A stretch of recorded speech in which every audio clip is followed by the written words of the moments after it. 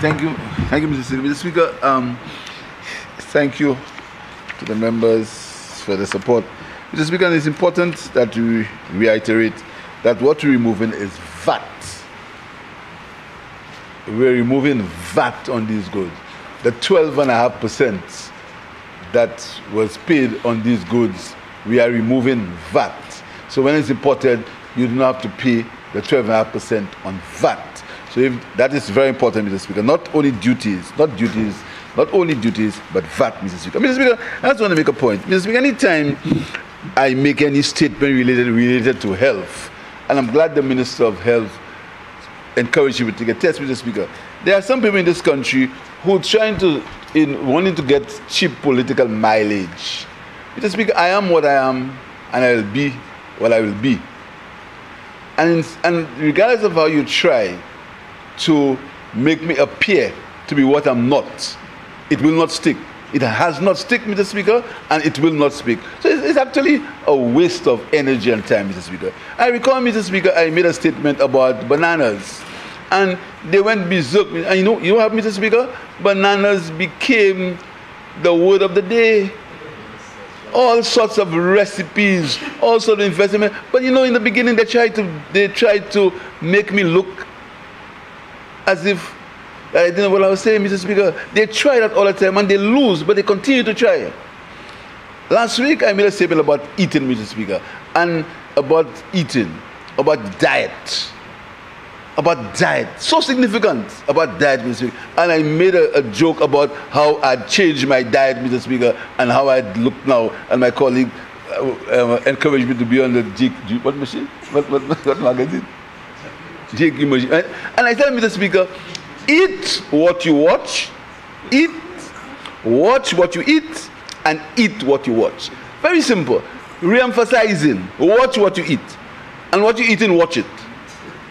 Very simple, Mr. Speaker. But you know, they're so desperate, and they're looking for so much drama to exist. But that's not going to win you anything, Mr. Speaker. The people of St. Lucia understand what we're doing. Look at what we're doing this morning. We're taking off VAT from equipment, so they understand that. So even though you believe that you scored cheap points by trying to divert from these points, Mr. Speaker, I reiterate, people must watch what they eat and eat what they watch. So if you want to make more publicity, try. But the people of St. Lucia will not be moved. They have not been moved, Mr. Speaker. My record is clear. My performance in my constituency and my performance as Minister of Finance and Prime Minister is clear.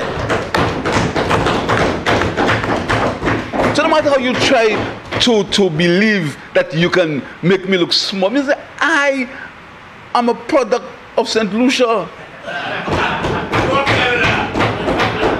And no matter what you try, you're not going to succeed. Once God is with me and the people are with me and my colleagues support me, collectively we are going to improve the life of the people of St. Lucia. Collectively, Mr. Speaker. And next week, Sunday, it's going to be 2 years the people of St. Lucia have lived without scandals. They've lived without shut-up. They live without being called barking dogs. They've lived without being called medicants. They've lived without scandals of sisters signing contracts. So today, this resolution is testimony of what the government is doing for the people of St. Lucia, Mr. Speaker. And I call on the people of St. Lucia, Mr. Speaker, regardless of whether you're yellow or red, to support the government in these ventures. Forget about people who can afford to get their medical attention abroad. Forget about people who can take helicopters and go abroad to maintain their children and their parents for medical equipment, for medical care. You can't afford it. So when we try to change St. Jude, to finish St. Jude, when we try to get the NIC to put more money at the OKU hospital, when we're trying to improve the conditions at the AKU hospital, when we send children or people who live in Foulasho and Mondidon and Choiseul and Bouton, when we try and send them to study to be doctors and nurses, that's what we're doing for health in the country. That's what we're doing, and you can't deny that. So imagine for your own selfish political reasons, you try your best to diminish that. I spoke about cassava. Cassava is a health food, a superfood. Make nonsense. I'm talking nonsense. We're trying to make people use honey instead of sugar. We're trying to push CMOS, Mr. Speaker, health.